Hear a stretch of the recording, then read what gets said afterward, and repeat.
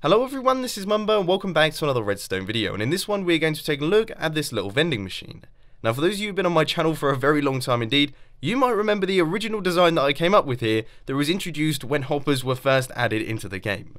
Now this vending machine was pretty cool and it was an awesome concept, but unfortunately it had a few flaws in it that made it very difficult to use in survival mode.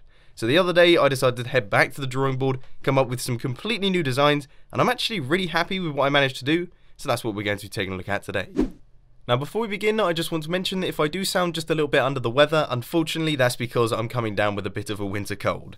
But I'm going to be pushing through today because this redstone design is awesome and I really want to show you guys. So anyway, down at the bottom here we have got our payment input chest, then up here we have got our selection panel, then over here we have got the output chest. So if you chuck a diamond inside this payment hopper here, you can see that our redstone lamp turns on. That means that we can now use the system, and if we hit one of these buttons, for example the redstone block button, you can hear everything fires into action. The redstone lamp is now turned off, meaning that we can't use the selection panel, and if we check in this chest over here, we've got ourselves a redstone block. Now, some of the other interesting features of this design are as follows. First off, if you try and place any old item inside this hopper here, as you can see, none of those are going through. The only type of item that will go through this hopper is, of course, the diamond. The other interesting fact about this one is we can actually do bulk purchases. So we just throw a couple diamonds into this hopper here, we throw a bunch of them in there, and then our redstone lamp is on. If we just place this, then we have to wait, and then this one, and then perhaps this one as well, and this one. Basically, you have to wait for that little ding that plays through the note block, and then finally this one, I think I only put 5 diamonds in. There we go, we have gone through everything, and now we have all of the items in the output chest. Now there is one small issue with this design, and you actually just saw it in action there, and that is the fact that you can't do bulk purchases particularly quickly. You have to wait for that little ding noise, and that's quite simply because if you do it too fast, then that means that some of the button presses aren't going to register properly, and that isn't particularly brilliant, is it? But anyway, if we take a look around the back, you can see all of the redstone behind this thing, and I have to say, I've done a pretty good job here. This thing is extremely compact and is actually really quite small, especially considering how much is going on. This is a far more complex design than my original vending machine that I created, but it still stays really quite compact. As always, if you do want to have a bit of a fiddle with the redstone yourself, or perhaps just take a closer look, then of course there is a world download down in the description for anyone that wants to check that one out. Also, let me know down in the comment section if you like this little vending machine idea, because I think these things are really quite awesome. But anyway, for those of you who want to build it, let's crack on and I'll show you how to do it. So you want to get things started with a 7x7 area, and the first thing that we're going to do is we're going to create our button panel. So you want to go 3 blocks back like this, and then 1 block across, and you want to go 3 blocks up like that, and then place blocks going up from here, and you want to go 1, 2, 3, 4, and create your button panel. So this here is going to be our button panel. We're going to have buttons on the bottom and buttons right here.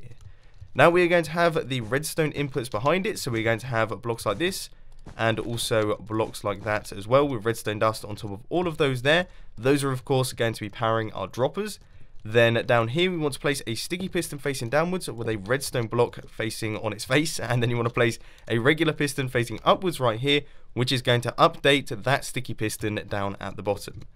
Then next to all of this, you just want to place a block up like this. We're going to have a dropper on this block right here, and we're also going to have a dropper on this block right here facing inwards like that, and then we're going to do the same thing on the other side. So that is a dropper facing that dropper, and then another dropper right here facing straight into the middle, just like that.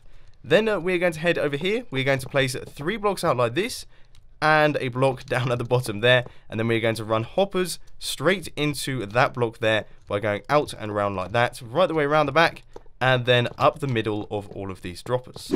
Okay, I know I messed up some of my instructions then. I seem to be losing the ability to speak, but hopefully you got the gist of all of that. If not, then of course there is a world download down in the description. But anyway, now what we need to do is we need to place a dirt block right next to this hopper right here, and then we're going to place a note block on top of that one. Then find your note, because this is the note that's going to play to say that the player can do another button press.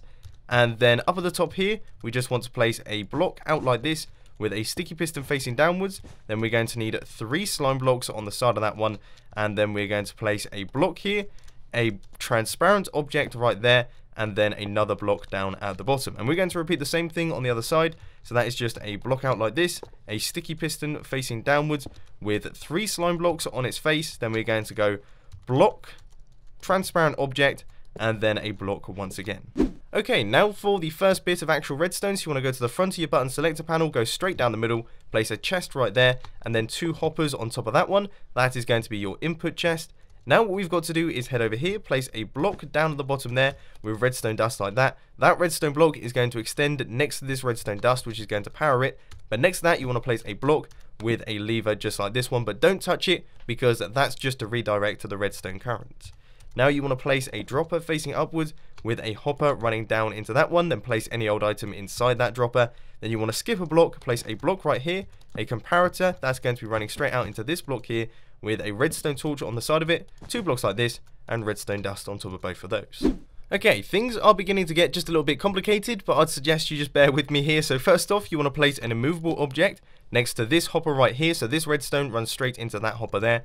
Then you want to place a block right here, a comparator running out of that one, that's going to be going out into a block. Then you want to place 1, 2, 3 blocks out like this with redstone on top of all of those. You want to place a block out here, once again with a lever like that. That's just to redirect that redstone current so that it doesn't power this hopper. Now you want to place a sticky piston facing across like this with a redstone block on its face.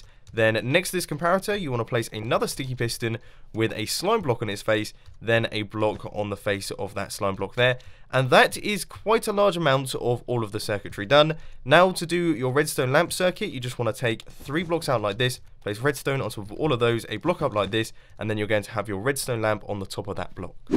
Next up, you want to head over to this side over here next to this block, and you want to place an upside down half slab right there with redstone dust running straight into this hopper right here. And you want to place a sticky piston facing upward with a cauldron on its face, then a water bucket on the inside of that cauldron, and that's what we're going to use to power this comparator, which is going to go up like this with redstone dust on top of that one, a block up like this, redstone dust right here, that's going to be running straight into this block with a redstone torch on top like that. Then you want to run that right the way across here, place an upside down half slab in the center over that piston so that it doesn't get bud powered, then place another 2 blocks like that with redstone dust on top of all of those, and believe it or not, I believe all of the redstone is pretty much completed. Final finishing touches now. So first off, you want to place a chest on the side of this block, then run the hopper into that one, take out this hopper and run it straight into that hopper there. That was a bit of a mistake in the beginning there. Then over here in this hopper, you want to place 45 diamonds or whatever items you want to use as your trading thing, and just run them right the way across like this, and then place the rest of them in that first slot right there.